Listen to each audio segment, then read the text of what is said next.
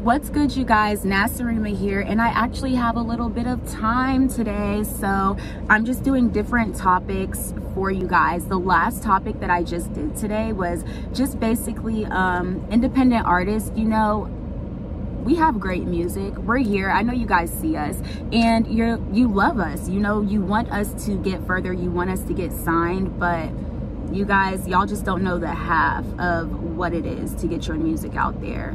Did you guys know that the main artists that are on Billboard 100s, the main artists that you hear on the radio, did you know that their labels are paying hundreds of thousands of dollars to get them on the radio?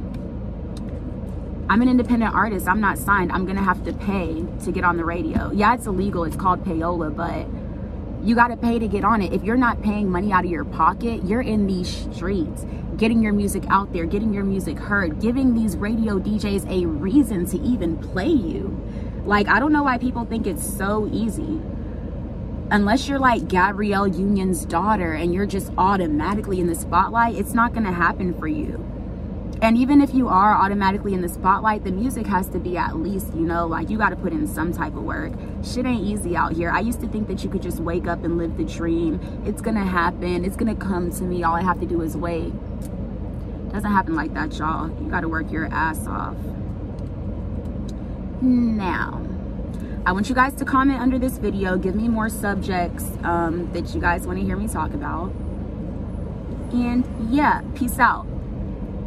Oh yeah, one more thing. Also, when you guys go to record, like me being an independent artist and making mistakes, I used to just want to record in everybody's studio, do features. Like, I had just started rapping at the time, and I was just in studio after studio after studio. And I fell out with one of the engineers, and he said something like, oh, you don't even own your music. And even recently, like a month ago, somebody that I did a song with told me good luck on releasing the song. And it's just like, yo, you do a song with somebody, y'all get into it, maybe you're out having fun celebrating the record, and one of you get drunk and you know, there's just a simple misunderstanding. Understand that you still have business together, and that shit can get all the way fucked up. And that's why me personally, I'm not interested in features unless I know or have a good relationship with the person. People are really, really weird. You do a feature with someone, or you do a record, you know, with your boyfriend and you're rapping on his beat.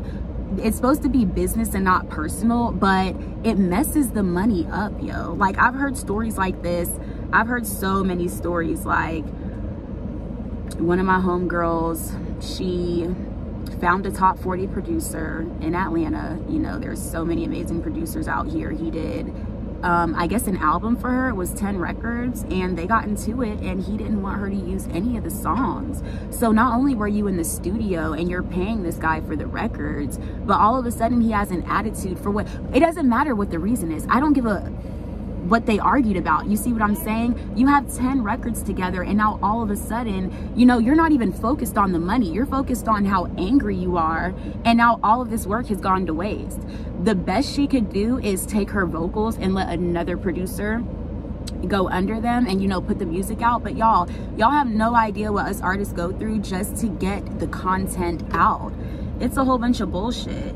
I remember some guy from Empire, he looked at my videos and said they sucked and how I had no lighting. So I paid him over $1,000 for a professional standard, you know, industry standard video. And he couldn't even produce that. You know, he didn't do anything that I asked him to do. My nails are completely always on fleek. He didn't even get my nails in the video. Like, every boss bitch that you see, you're gonna notice her nails, her makeup, her hair. He didn't get any of that. And it's just like, yo, you were talking shit about this photographer, so I paid you and you can't even come through.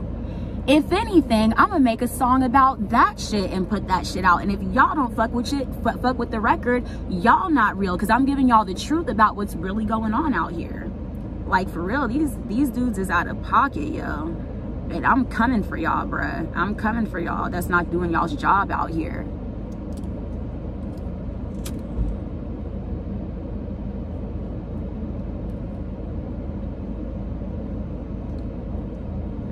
Ever met a celebrity or ever heard a story about a celebrity where their attitudes were just so fucked up? Like, oh, I thought she'd be nicer. Oh, I can't believe she fired her hairstylist, or just crazy shit like that. Like, artists go through so much. They don't mean to be rude. Y'all just, you know, treat people the way you want to be treated.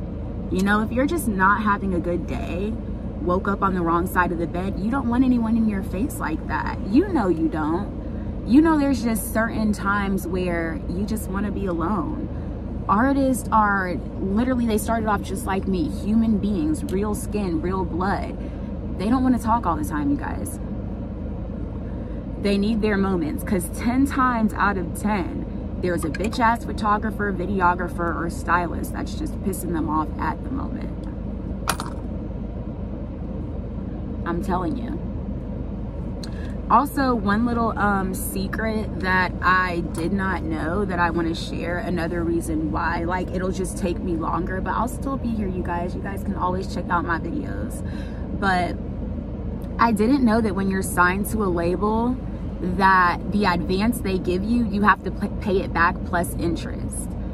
Paying it back, that was a shock to me, because I thought it was just like an advance, like, yeah, we're signing you, we're giving you this. Like, you have to use the money for your own videos and pay it back plus interest. It's like, yo, I'm gonna be real, I'm in the streets, I could go get my own money and not have to pay interest back on that shit. You know what I mean? Some of you guys are shocked too, because y'all didn't know it just like I didn't know it. You know, like, you think that you just rap, you make good music, you think you sing really good and you're cute and you have the look and you have the confidence, but it's not that at all. If you don't have no money to put behind yourself, and the reason I say money is because connections can be broken and then you're asked out. Like, yeah, Jay-Z, remember homegirl I introduced you to? I really don't fuck with her no more, bro. Fuck shawty and take her off your record. Like, I've seen it happen, but I've seen it happen to producers. Oh, we finna take Snoop off that. Who we finna take off this shit? You know what I'm talking about. Yeah, I'm mad now. I'm finna take homeboy off your record. Connections ain't shit. You gotta do it yourself, yo. And I'm working at my own pace because I don't work for anyone. So that's just what I'm doing. And I love you guys. And I just want you guys to know what's going on with Nasi. So heads up, do your own thing, be you, get your money up, to my money, and hit up your local radio stations, because all of them have my song Tumo by Nasrima. They have the clean version, it's playing everywhere. Y'all do that for me. Turn up.